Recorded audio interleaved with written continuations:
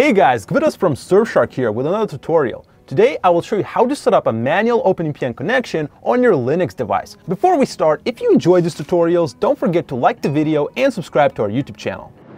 So why would you want to use OpenVPN anyway? Well, the answer is simple. OpenVPN client has a wide compatibility range. It allows Surfshark to be used on Linux distros that would typically not be supported. And also, it may be more stable to connect manually if you are connecting from a restrictive country like China, where custom VPN configurations are used. For this tutorial, I'll be using the Ubuntu distro, so please note that some commands may vary depending on your Linux version and the distro that you're using. Speaking of commands, in this video we'll be using a lot of them, which for Linux users is probably nothing new. However, for your convenience, I will add all commands used in the video in the description below, so that you can easily copy and paste them into your terminal window. Now, let's begin. Firstly, let's install the OpenVPN client. Begin by opening the terminal window, which you can do by pressing the Ctrl+Alt+D shortcut or navigating to it from your apps menu. I will just use the shortcut since it's faster.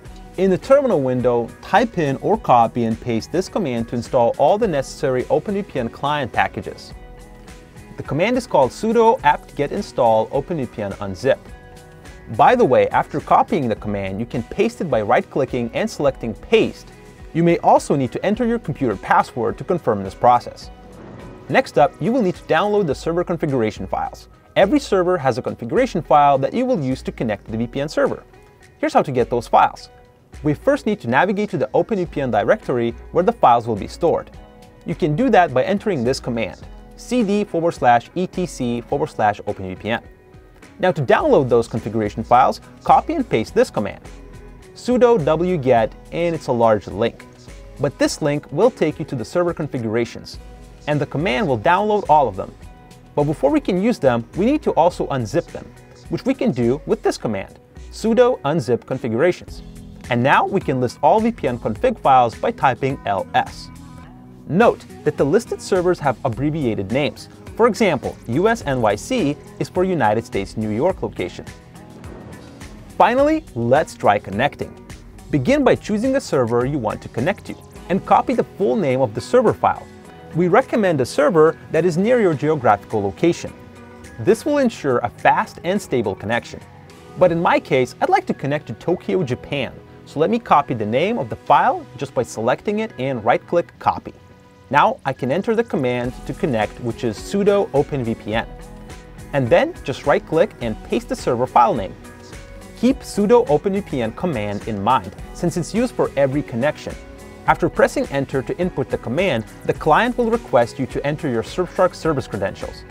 These are not the regular email address and password that you use to log into our website or apps. Instead, they are randomly generated manual credentials only used for router connections and OpenVPN manual connections such as this. These credentials can be found on our website at my.surfshark.com.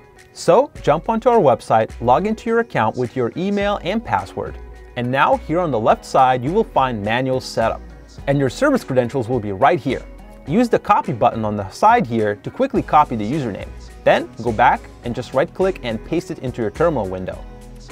Repeat this for the password as well. Once you see that initialization sequence completed line in your terminal, you have successfully connected to Surfshark. Congratulations! Also, a common question that we receive is whether or not you need to generate new credentials for every manual connection. And the answer is no. You can use the same credentials, so you don't need to generate new ones for every device you want to connect or every new connection to the VPN you want to make. So with that in mind, I'd recommend bookmarking this page or just saving your credentials in a text file somewhere, making future connections easier.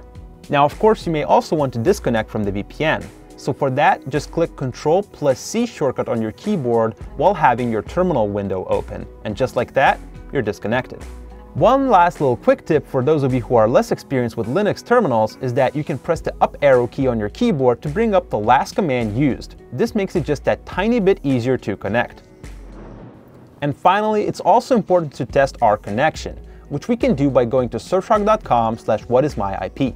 Your IP address should now match the country that you're connected to. In my case, it should be Japan and Tokyo, Japan. It looks like everything is working. And that's all for this tutorial. Thanks for watching. I hope this video helped you out. But of course, you can still contact our customer support team, which is available 24/7 in case you have any issues. And if you want to learn more about Surfshark, subscribe to our YouTube channel or click on another video to keep watching. I'll see you next time.